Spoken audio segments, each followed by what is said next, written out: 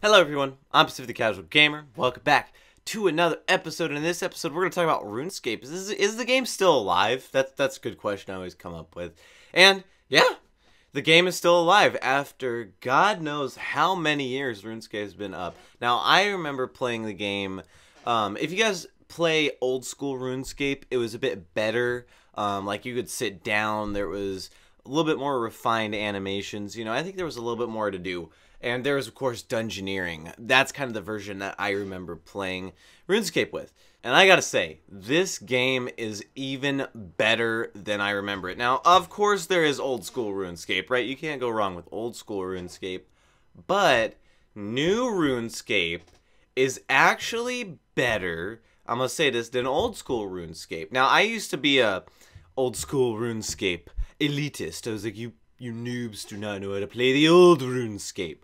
But I just recently got back into RuneScape because the new RuneScape is a lot less grindier than old school RuneScape.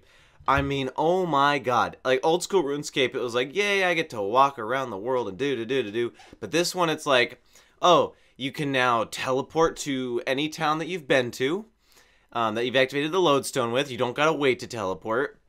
The animations are smoother. You run faster.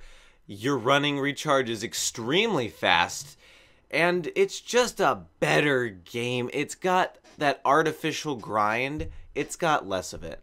I think a big point in RuneScape is the map has less space in it. What I noticed is, now I don't know if the map has less space or not, or however many squares it is in between Lumbridge and Varrock. You know, I don't know.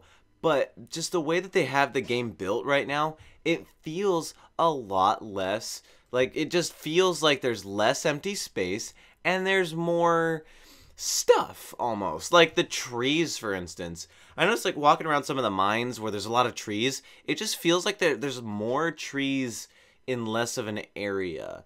I don't know. It's weird. And oh my god, the graphics are so good in this game now. Like, it's like playing new school RuneScape is like, think of old school RuneScape when it first came out. It's like, oh my god, this game's amazing. New school RuneScape recaptures that amazement. It's like, oh my god, this game is so much better than the original, right? The original kind of at this point seems like a concept. You know, a concept of like, you know, it feels like an early access game, really. Kind of an alpha build of what RuneScape is now. And I know that one is RuneScape. Old school RuneScape is RuneScape 2, I think, or RuneScape 1. And the new one is RuneScape 4. So, I mean, the game's come a long way. It's absolutely gorgeous.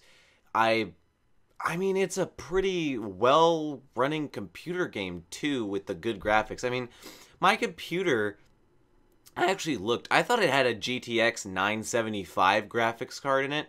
No, it has a GTX 745 in it, which is, by the way, the first thing that's getting cut out of this computer. So it's still that optimized game for computers.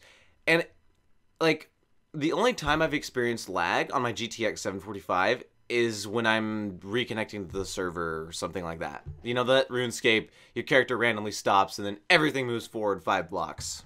The menus are harder to get through because there's a crap ton of menus now. Like, holy crap, there's a lot of them. But they're easier to understand, and you can kind of switch them around a bit. Like, if I don't know if I'm recording my screen or not, but I have like a bunch of different menus all around my screen. Like, I think I have my skills and my inventory out at once, and how much XP I'm earning, and the combat thing. Like, holy you can have, this is like KSP Kerbal Engineer Redux, alright? That's how many freaking menus there are. And it's nice that you don't have to have the, you know, you don't always have to have the equipment button as your menu. If you notice, sometimes you can mess around with your menu and make it so you can just switch back from your backpack and skills. You don't gotta, I mean, at my level in the game, which is not very high, I mean, it's halfway through. I don't really need to keep putting on new equipment, right? I'm gonna have the same stuff until I reach level 50 in attack, then I'm gonna get like a rune scimitar, and then wait to get a set of rune armor. That's what's gonna happen with my character. But the big point that I get with this game is it feels like it should not be free anymore, and it's still free. It's fun to play, the systems are more optimized than ever, and it just feels like you should be paying something for this game. It's amazing how it's still free.